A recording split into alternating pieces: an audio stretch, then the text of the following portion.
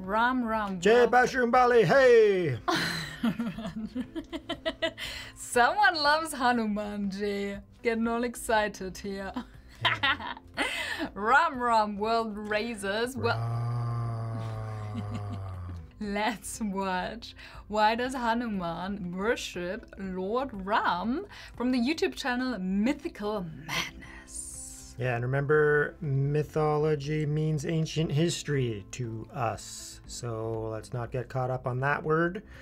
And let's dive into the importance of this video. Hopefully it makes it really clear. And of course, I'm going to talk about it as to why I think that's happening. So stick around for that because it's going to be good. And remember to hit that like button for Hanumanji. And if you don't like Hanuman, then don't hit the like button. But imagine if you're watching this video with me, you like him, so you need to show it. Remember, it's our intention and our action that determines the results. So if you like Hanumanji, you have to declare it. By hitting the like button. Okay. Yeah. Subscribe if you aren't, and enjoy. Yeah, and first of all, why are we binging Hanumanji videos right now? Yeah. It's because we're watching The Legend of Hanuman right now by Hotstar for Patreon and YouTube member sections. And I can't believe we waited so long. I know, it's so good. It's so good. Ever wondered why Lord Hanuman worships Lord Rama? It is highly intriguing to see such a mighty warrior who can turn the entire city of Lanka into ashes within minutes worship Ram. On the face of it, this seems illogical because on one side, there is Hanuman, who possesses each and every skill, knowledge, and power that an individual can imagine. On the other hand, there is Ram, the mighty king of Ayodhya. What's the need for Hanuman to worship Ram? Buckle up as we'll unearth some exciting life lessons and theories while answering this question. First, you need to understand the fact that Hanuman and Ram are both avatars. Ram is the avatar of Lord Vishnu, while Hanuman is the avatar of Lord Shiva. As the protectors and destroyers of the universe, and essentially being different forms of the same, they have unconditional love for each other. Therefore, we see on many occasions that Lord Vishnu is praying to Lord Shiva. When you see Shiva meditating, who do you think he meditates to? Shiva is praying to Vishnu. There is a cycle between the two of them. They are one. So we know that Vishnu is Shiva's devotee. And similarly, Shiva is Vishnu's devotee. They help each other as they are each other. Confused? Let us explain this further. So the story goes as Ravan, the antagonist of the Ramayana, received a boon that no god, spirit, demon, or force of nature would be able to kill him. Ravan thought that humans, and mockingly monkeys, were too puny to try and attack him. But he soon became egotistical and began his reign of destruction. When Vishnu heard of this, he incarnated as a human being to put an end to Ravan. And Ram is a very special avatar of Vishnu, as he is often referred to as Shiva's favorite avatar. Ram is the protector of Dharma, or moral duty. He is revered as the most perfect man to have ever walked on this planet. As a result, Shiva couldn't stop himself from helping Ram in his quest to end Ravan's brutality. And to honor Vishnu, he took on the form of a monkey. The monkey's name was Hanuman.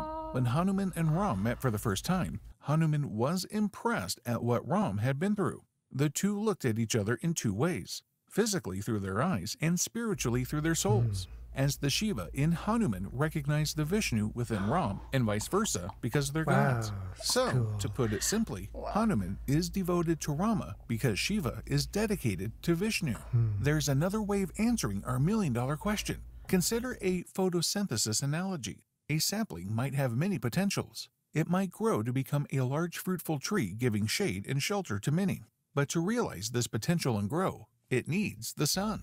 If Hanuman is that strong tree, Ram is the sun. Hanuman needed Ram's spiritual guidance and companionship to become a great individual. Without Ram, he was just a remarkable monkey born with powers received from deities like Pavandev, Lord Brahma, and Indra.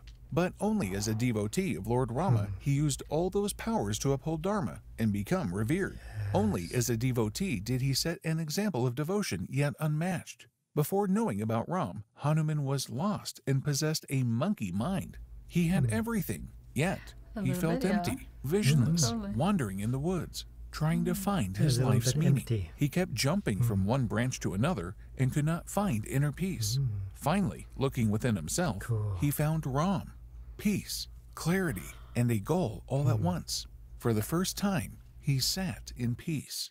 If you dive deeper into this analogy, you can relate to Hanuman as yourself. You can possess many things, but if you don't have a guiding force, you'll be just as lost as Hanuman was in his early life. As the sun doesn't need anyone else to shine, Lord Rama doesn't need anyone else to be great. But Hanuman needed the noblest man to walk this earth, to guide him to his life's goal, and thus he became an ardent devotee of the Almighty Ram. Ever wondered why Lord Rama is often revered as 𝐀𝐻𝐨𝐿? It is because of this very reason. If you're not satisfied with the explanation, here's another reason why Hanuman loved to worship Ram.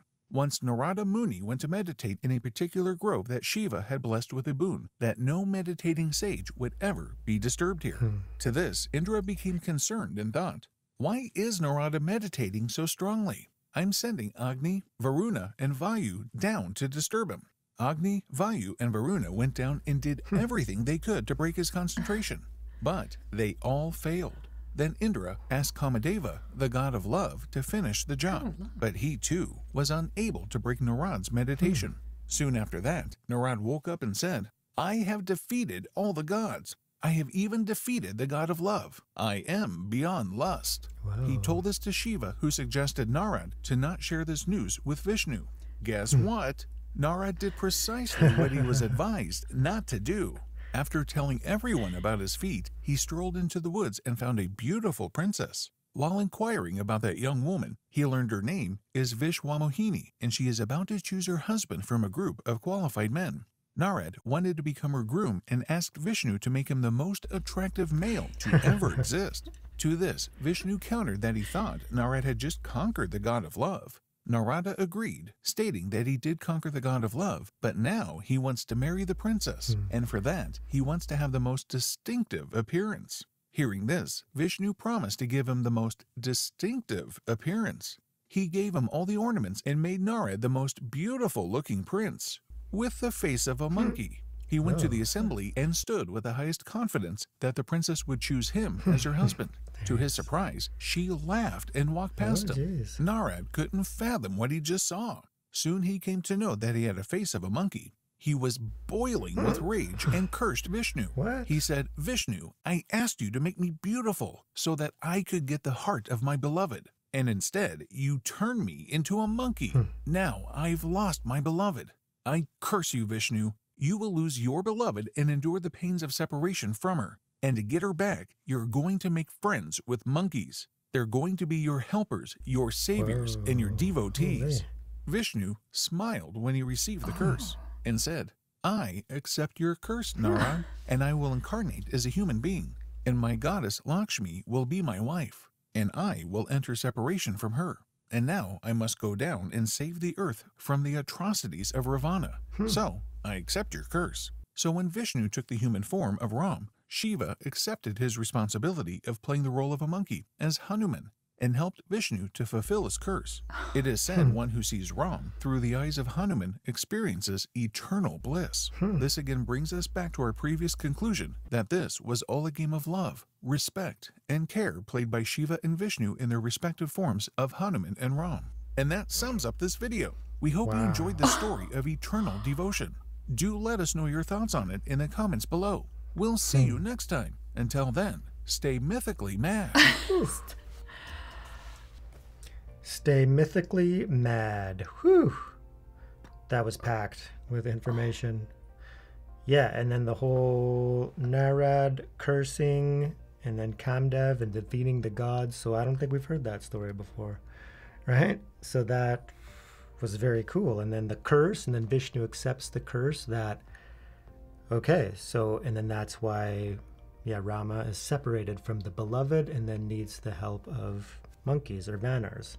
So also in this video, let's get to the bottom of it. If anybody knows for sure, because there's a lot of people who believe that Hanuman was a monkey deity, and then others are saying that he's a vanar, right? So if everybody wants to comment, what is it? Is it vanar or monkey? Because I remember in the Hanuman Chalisa, it was very clear in there that it was a monkey. So yeah, of course, more evolved monkey perhaps. So then he was a little bit different than the Vanars. The Vanars were still there in the Chalisa, but the story goes that he was born from a monkey. That's why I'm still a little bit confused by that, but other than that, it doesn't matter to me, right, what it is, a Vanar or a monkey, because you know, who is he really, right? Devotee of Ram, and that's what this video is all about.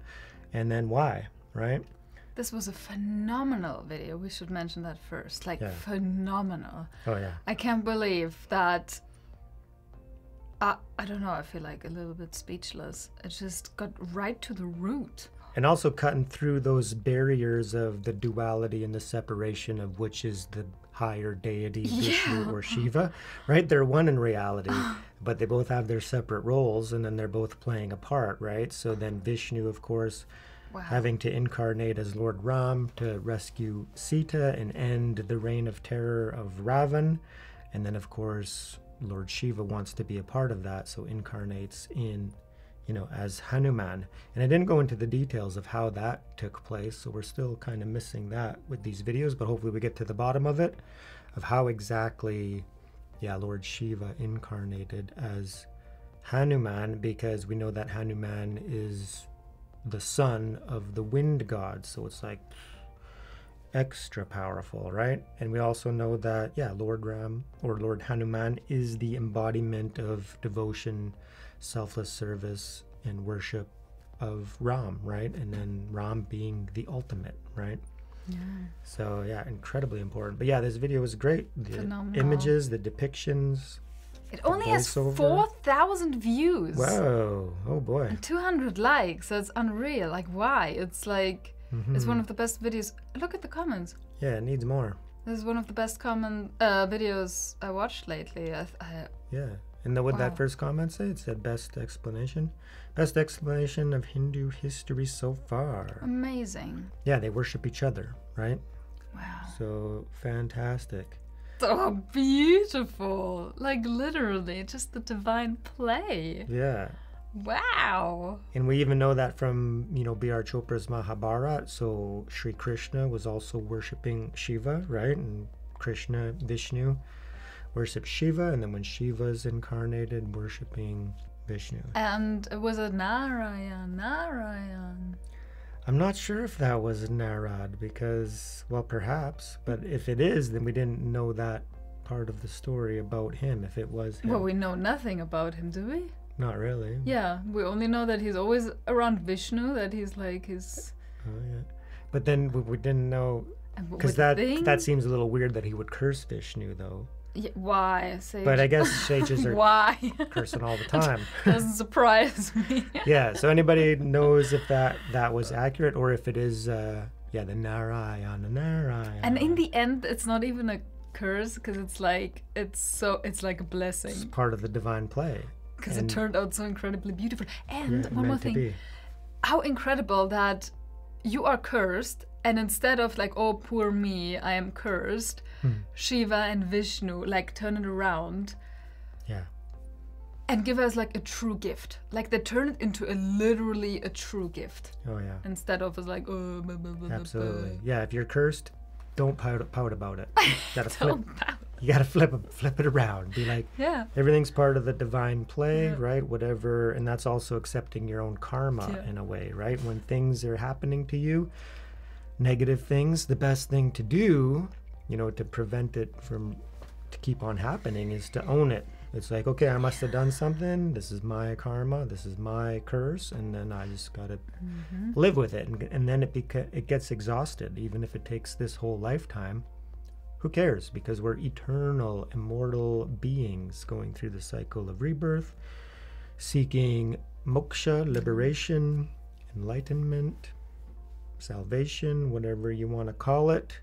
We're on the upward journey, and then we gotta keep that in mind, right? Wow. I love this video so much. Yeah. Cool. Fantastic. So let us know everything, how accurate it is, and then the whole Narad story, if that is accurate. Any more details on that? And are you one of those beings that sees Shiva and Vishnu as part of the same source? Are they one in reality? Let us know, because we gotta get to that. Because the more we understand non-duality, that there's one supreme source, and we let go of the divisions and the separations and the differences, then the more peaceful we can be, because we don't have to defend our chosen deity all the time. We accept that, okay, well, there's other depictions, and some of them are just as high, and they're all part of the same source. So, yeah, let go of separation and division, and be like Hanumanji. Worship, service, surrender, kindness, love, duty, dharma. So let us know everything. Leave some Hanuman emojis, and remember, raise yourself and raise the world. Thank you so much, everyone. We love you. Peace.